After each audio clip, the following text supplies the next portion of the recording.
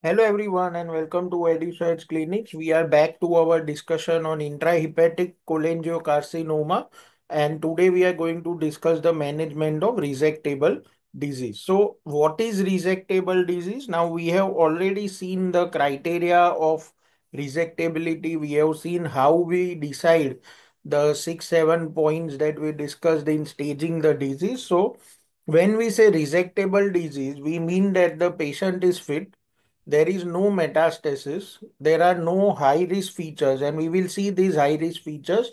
These are specific high risk features which have been discussed in literature, and no extrahepatic disease, no metastasis, node negative. Okay, and FLR is adequate because we are going to need a liver resection. Future liver remnant assessment is very important. When it comes to specific contraindications to resection, we know that if bilateral second order biliary radicals are involved, reconstructions not possible, volumes are low, and we can't operate. If second order radical is involved on one side with vascular involvement on contralateral side, it is again a contraindication to resection. So these are basically anatomical contraindications to resection. Atrophy on one side with second order biliary radical involvement on contralateral side again is a contraindication to resection. Now, when we talk of high risk intrahepatic cholangiocarcinoma features, these are the patients who will benefit from neoadjuvant therapy, and that is why studies now are trying to identify these high risk features. You can see the points: multifocal tumors, satellite lesions in the same lobe of liver, which is technically resectable, solitary lesion more than 5 centimeters, state T1B or greater, my major vascular invasion, which is technically resectable, and nodal metastasis. So all these points are high risk features. And if you see the NeoGAP trial, if you want, we can discuss the trial separately. But based on NeoGAP trial, it is very clear that these are the cases where neoadjuvant therapy with GAP regimen. This regimen is important to remember. It is gemcitabine, cisplatin, and nab-paclitaxel. So gap regimen may help these patients. So that is the point on resectable intrahepatic cholangiocarcinoma. Now, when it comes to surgery, let us have a discussion on all the relevant points. As I mentioned earlier, future liver remnant assessment is very important. We do a CT liver volumetry. If the volume of future liver remnant is greater than 30% in non-cirrhotic and greater than 40% in cirrhotic, you have enough volume. The future liver remnant is not adequate, then portal vein embolization is the preferred strategy. We have published an article on large HCCs and criteria for sequential test followed by PVE, which can augment the liver more, and that can also be used.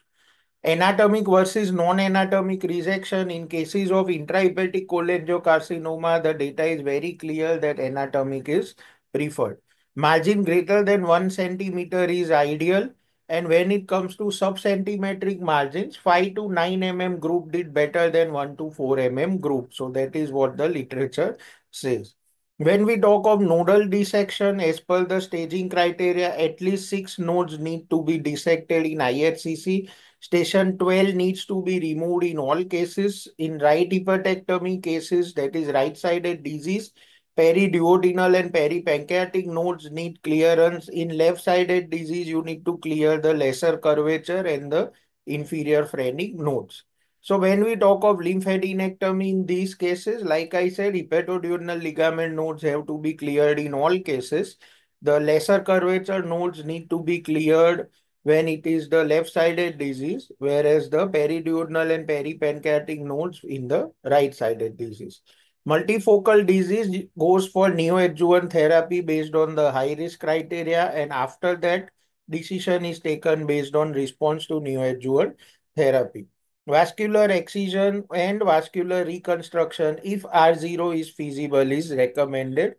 Taste, tear, hepatic artery, chemotherapy, and ablation. There is no enough data so far when it comes to intrahepatic cholangiocarcinoma to recommend it as a part of guidelines. So these are key points relevant to surgery for intrahepatic cholangiocarcinoma that you need to keep in mind.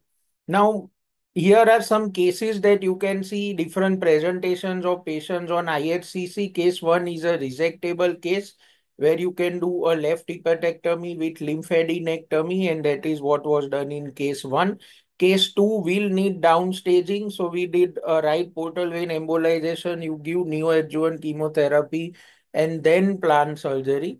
Case 3 is not upfront resectable, it is lesions on both sides of the liver, and that is going to need different management that we are going to see in the next presentation.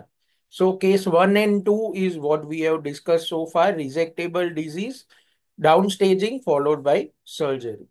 Now coming to key questions on adjuvant therapy, the adjuvant therapy with capecitabine is recommended in all resected cases, and the landmark trial in this regard is Bile trial. So Bile is a randomized phase 3 trial which discusses capecitabine versus observation. As we know, for these diseases in the past, before Bile trial, gemcitabine was the agent of choice. However, now we are preferring capecitabine. It's a tablet-based therapy, easier for patients. Compliance is better and outcomes are good. So current recommendation of guidelines after resectable disease, adjuvant chemotherapy with capecitabine. Ongoing trials in adjuvant setting, there is Etica 1 trial which is studying GEMSIS versus observation. There is a GAIN trial which is a peri-op trial, that is neoadjuvant surgery and adjuvant trial. Again is discussing gemcitabine cisplatin. And OPTIC is a trial which is studying the targeted therapy infigratinib. Okay, so these are the trials that are ongoing. Results are awaited. So with that, we conclude the discussion on resectable intrahepatic cholangiocarcinoma management. In upcoming parts of this series, we will discuss management of locally advanced as well as metastatic intrahepatic cholangiocarcinoma. Thank you.